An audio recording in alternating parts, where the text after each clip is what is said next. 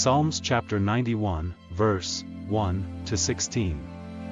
He that dwelleth in the secret place of the Most High shall abide under the shadow of the Almighty. I will say of the Lord, He is my refuge and my fortress, my God, in Him will I trust. Surely He shall deliver thee from the snare of the fowler, and from the noisome pestilence. He shall cover thee with His feathers, and under His wings shalt thou trust, His truth shall be thy shield and buckler. Thou shalt not be afraid for the terror by night, nor for the arrow that fleeth by day, nor for the pestilence that walketh in darkness, nor for the destruction that wasteth at noonday. 1,000 shall fall at thy side, and 10,000 at thy right hand, but it shall not come nigh thee. Only with thine eyes shalt thou behold and see the reward of the wicked.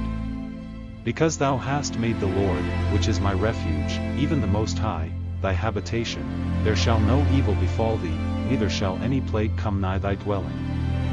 For He shall give His angels charge over thee, to keep thee in all thy ways. They shall bear thee up in their hands, lest thou dash thy foot against a stone. Thou shalt tread upon the lion and adder, the young lion and the dragon shalt thou trample under feet.